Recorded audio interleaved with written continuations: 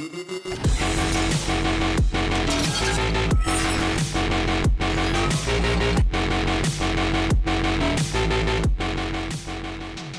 in today's tutorial, I'm going to talk about how to disable BIOS/automatic firmware updates. And this is going to be done on Windows 11. So this is one of my client's laptops. Fortunately, I don't have an external capture device to capture DisplayPort. So you want to go to Start menu and type in Device Manager, and you want to go to Device Manager, and you want to look for a device that says firmware in this case, and we're going to expand this. Depending on your hardware, you might see one firmware device, or you might see 3 or 2 or 4 depending on your system. In this case, on this Dell XPX, I think it's an XPX, we have 3. And basically you want to disable it by right-clicking on each device, and you want to disable the firmware. You cannot disable by right-clicking on the main root or the main device category. Basically, you need to right-click on each of these and disable it.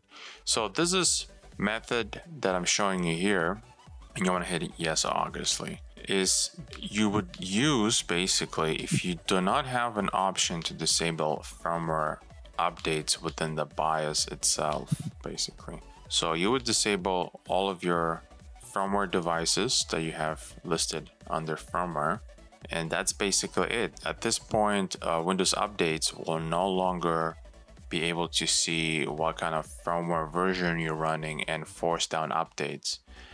The proper way disabling firmware updates would be through the BIOS, like I mentioned earlier. So you would want to shut your system down, and you would want to enter into the BIOS. Depending what your system is, this key during boot up sequence could be different depending once again on the manufacturer. In this case, I'm pressing F2 to enter into the Dell's BIOS setup right here.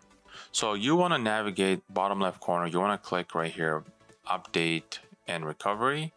So basically you want to look for this UEFI firmware updates option, and basically you want to turn it off.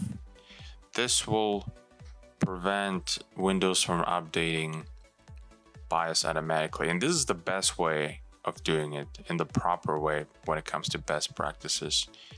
And you want to hit apply, and obviously you also want to mark this as save as custom user settings. So for whatever reason you do BIOS update manually, all of these settings are retained. So also, depending on what kind of system you have, you might not even have this option to disable firmware updates. So you'll have to use the first method I showed you. So after you disable it, you apply your settings, you will hit exit, the system will reboot, and I actually want to show you something interesting. So after disabling firmware updates within BIOS, the most interesting thing, if you go to Device Manager again, the firmware section here is actually missing. So what that option actually does, it actually disables those 3 devices or drivers, whatever you want to call them. So Windows will no longer see basically those devices. It won't be able to talk to the BIOS or UEFI system anymore. So therefore, disabling firmware updates / BIOS updates through Windows updates. So this is the proper way of doing it. Method 2 basically is the proper and best way of doing it. And that's it. I hope you learned something new, and have a nice day.